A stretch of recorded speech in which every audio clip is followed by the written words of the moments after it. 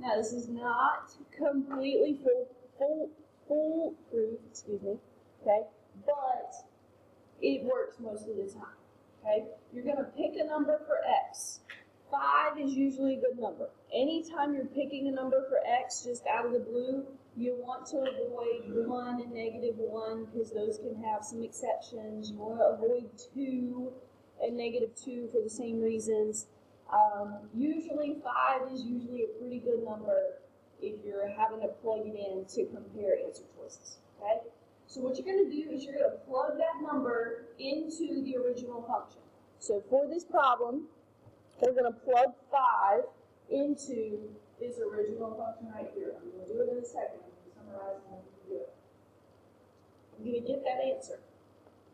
When I have that answer, I'm going to plug that answer into the inverse choices and see which one gives me an answer of 5. Now the reason this works, remember yesterday when I was explaining inverses, x and y's switch.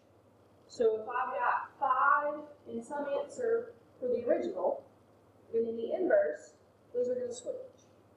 I'm going to have some answer is equal to 5 in the inverses.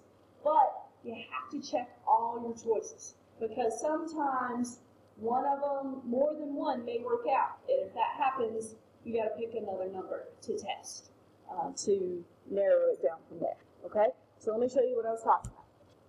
Let's pick 5. Okay, so, and it's not always going to come out evenly. I'm going to plug 5 into this equation right here. Now, I have to rely on my calculator. Okay, I don't know what the 5th root of 4 is. So I'm going to have to use my calculator. Now, let me show you how to do a 5th root. Kind of weird, because if you go to the math menu, I see a cube root for number 4. Number 5 has a little x right there. Okay, so what we need to do, everybody take your calculator right now. I need you to know where this is. Press a 5, okay, for the 5th root. Then you go to math and select number 5. Okay, so what that's telling your calculator is that x is 5. We're taking the 5th root. You got to put this in parentheses. 5 minus 1. Close your parentheses because that's all that's under the root, and then the -2 comes after it.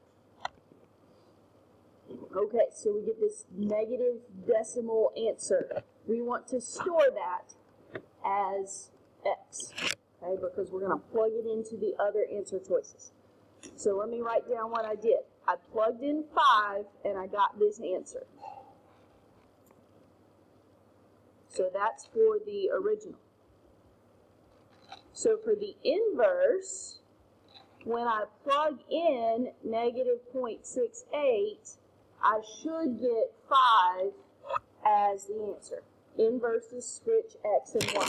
So I'm just going to go through all my answer choices here, and I'm going to do x plus 2 raised to the 5th power plus 1. I get 5, okay? So that's good, but don't automatically say that A is the answer because one of the other answer choices might work out too.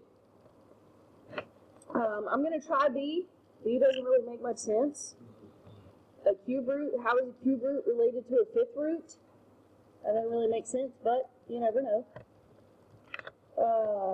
Cube root, negative cube root of x. Close your parentheses because x is the only thing under that root. -3. That did not give me 5. So I can say B is not the answer. Okay, C. I've got another 5th root. 5, math, number 5. All of this stuff is under the square root. And I have more than one thing in the numerator. So I got to do parentheses for everything that's under the 5th root. I got to do parentheses for everything that's in the numerator.